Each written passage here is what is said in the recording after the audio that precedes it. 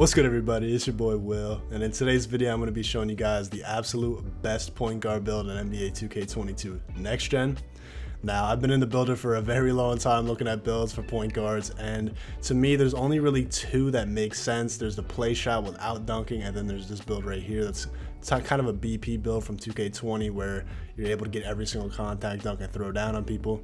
So me personally, considering that shooting is very easy on this game right now and you could pretty much hit with like a 60 3-pointer, having a lower 3-pointer on this build compared to the other one really isn't a big factor. It doesn't matter, you can still hit shots. So I would rather have the ability to dunk on anybody in the paint and put them on the ground than have a higher 3-pointer, because it doesn't really matter. For position, we're going to go with point guard. Obviously this is a point guard build. Obviously the handedness doesn't really matter. I personally go lefty. I think it looks cleaner, but that's obviously up to you. Now for height, as you guys can see, I do have the metric system on. If you're not exactly sure what this is or why I have it on, I did make a video a couple months ago explaining it in depth. But basically 1.91 meters is 6'3.2. So you're a little bit taller than the normal 6'3", and you're not losing any stats by doing this. So it's just in your settings, you got to turn metric system on and you'll be able to do this. For weight, we're going with the lowest weight, 77 kilograms, and wingspan, we're going 2.06 meters. This is going to lower our 3-pointer, and I believe our ball handle just 1 point, but it doesn't matter because those are the stats that we're going to go with anyway. For body shape, this is up to you. I personally usually go with solid or compact, but again, this is preference. If you want to go built, I guess I guess you could body slam some lockdowns or something. Continuing on. Now, as you guys can see for the stats, finishing stats, we're going with a 72 driving layup as well as a 47 close shot. We're not putting up our close shot at all, but when we up our mid-range, it automatically goes up, so we don't have a choice. The 72 driving layup is directly from the 92 driving dunk, and we want this 92 driving dunk because this is going to give us every single contact package in the entire game, as well as every single dunk animation in the game. So when we're attacking the rim, we're going to be able to throw down as effective as physically possible. This is also going to give us 17 finishing badges. We're going to get gold posterizer and a whole lot of glitchy finishing badges.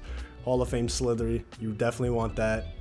So for shooting, we're going to go with 76 mid-range. This is definitely good enough in my opinion. Like I said, we can hit shots with a 60 on this game, so a 76 is definitely plenty, especially with all these badges we're going to get. And we're going with an 88 3-pointer. Reason being, we're going to get gold blinders at an 88. Now for free throw, obviously, if you guys are more of a park player and you're not going to play record pro-am and you're not going to be taking free throws, we don't want to put this up. But for someone that is going to be taking free throws, we want to leave it at around a 60. You could either do a 60, maybe a 64, somewhere in that range. I would say at least get a 60 since you are a point guard. Free throws seem a little bit easier in this game than they did on 21 Next Gen, so I believe you're going to be able to knock them down. For pass accuracy, we're definitely going to want a 97 here. Reason being, we're going to get Hall of Fame bullet passer, which is definitely needed for any point guard build. Obviously, we want to be able to throw passes as fast as we possibly can. For ball handling, we're going to go with an 88. Some people are going with an 86. The problem I see with that is if you get cold and you get a bunch of turnovers in a row, you may or may not be able to speed boost the entire time because your stats do deplete as you make mistakes. So I think an 88 is a pretty safe spot. For speed with ball, we're going with a 92. This is going to give us Hall of Fame quick first step. Another mistake I see guys making is they're making a little bit taller of a point guard that doesn't get Hall of Fame quick first step. We definitely want this because we want our point guard to be as fast as we physically can.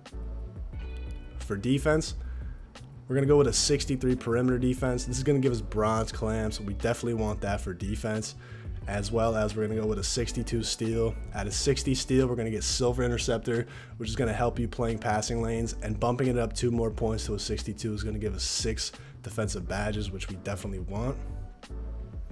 And going down to the physicals, we're going to go with a 90 speed here. You guys can up it. Like I said, if you're somebody that's only playing park, we can drop the free throw all the way down to nothing, and then we can directly just put these points into something else that we see. I'm going to leave it up for now though. And we're also going to have an 85 vertical. Reason being, you need an 85 to get every single contact in the game. If you don't have an 85, you can't get the small contact dunks that everyone else is going to be using with an 85 vertical. And then stamina, we're going to leave this at a 94. You can lower this. Personally, if I'm not going to be shooting any free throws, I would put my stamina down to a 90, and then I would drop my free throw all the way down, and you could put another point into either ball handling, or you could put points into speed, so you can get a 95 speed at 99. But again, that's up to you. It just really depends on whether or not you're going to be shooting free throws. For the sake of the build that I made, I personally do like playing rec, and I like playing some pro-am here and there, so I'm going to up the free throw a bit. I would go with something like this right here. But again, just preference entirely. Depends on what you like to play the most. Now for takeovers, a lot of people have actually been using Limitless Range. Last year, Spot Up was the glitchiest sharp badge, but people are starting to use Limitless Range because it extends the ability to shoot three-pointers from very deep on the floor. And obviously, since we already have contact dunks, we want to be able to shoot deeper and deeper. We want to be able to hit as many shots as we can. Secondary, I would probably go with finishing moves. I've noticed that I'm getting a bit more contact dunks while I use this. You could also go with playmaking badge. To me, probably team ratings boost is the best one here. I wouldn't recommend the shot creating takeover. I don't think it's as good as a sharp, but you could also go with playmaking. Once you guys get into career, you can actually unlock the ability to always switch your takeovers, so this doesn't really matter. You'll always be able to switch these up, but having the ability to be playmaking, sharp, and slashing is pretty ridiculous. Now moving along, as you guys can see, is a 3-point playmaker. This is the build that most pro-am guys are going to be going with as the year progresses. Honestly, this is what most park guys will be going with too, just because you can get a contact dunk out of anything, and everybody knows that was the most broken thing on NBA 2K21 next gen. They did nerf contact dunks a little bit, but we're still able to get them on this game. And as I said, it's so easy to shoot right now that you really don't need the extra shooting badges. You would rather get the finishing, because if you're on the break, you can dunk on somebody, you can finish in the paint, get more takeover. Now I'm going to show you guys some of the badges that I personally recommend, some of the badges that I've been testing out and using.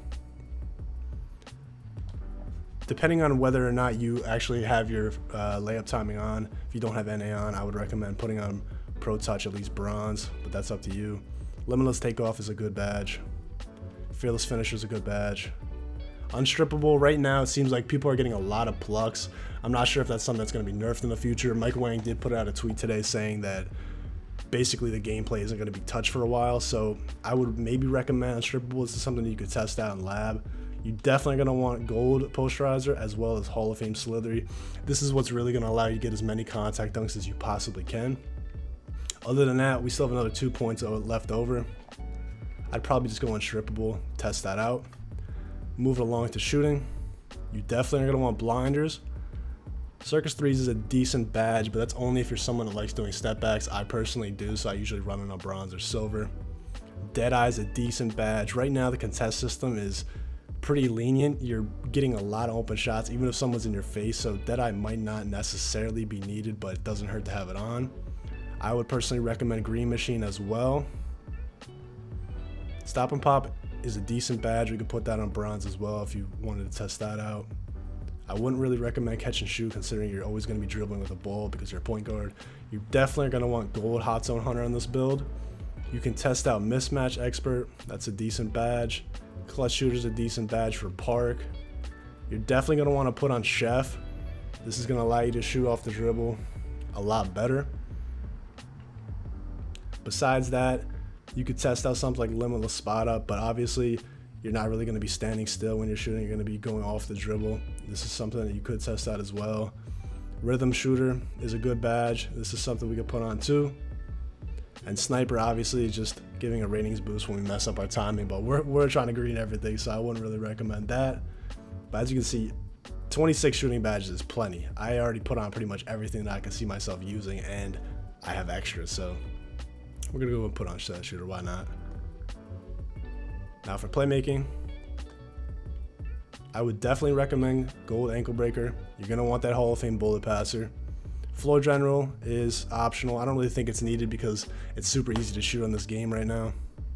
Quick Chain is a good badge. Hyperdrive is a decent badge.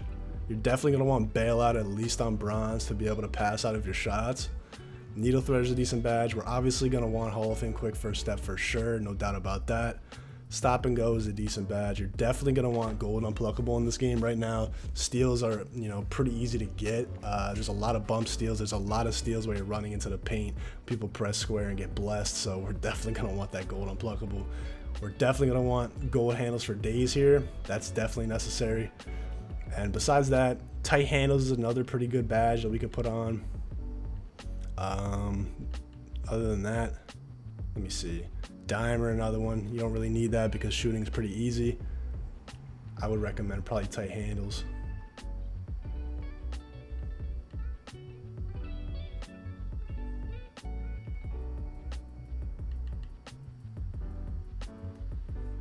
Now moving along to the defense.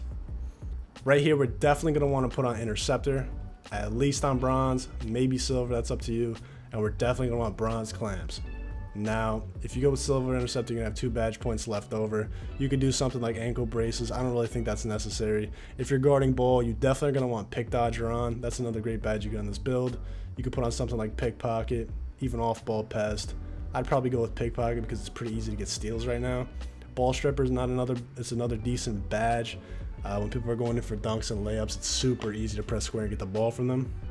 And also, once you guys play through college, in my career, you're going to be able to get an extra 4 badges for whichever one you want. You can also do colleges that give you like 2 shooting, 2 playmaking, or you can just do one that gives you all 4. Personally, I would either go with more playmaking or more shooting. I don't really think you need much more finishing, and I definitely don't think you need much more defense, but again, that's up to you.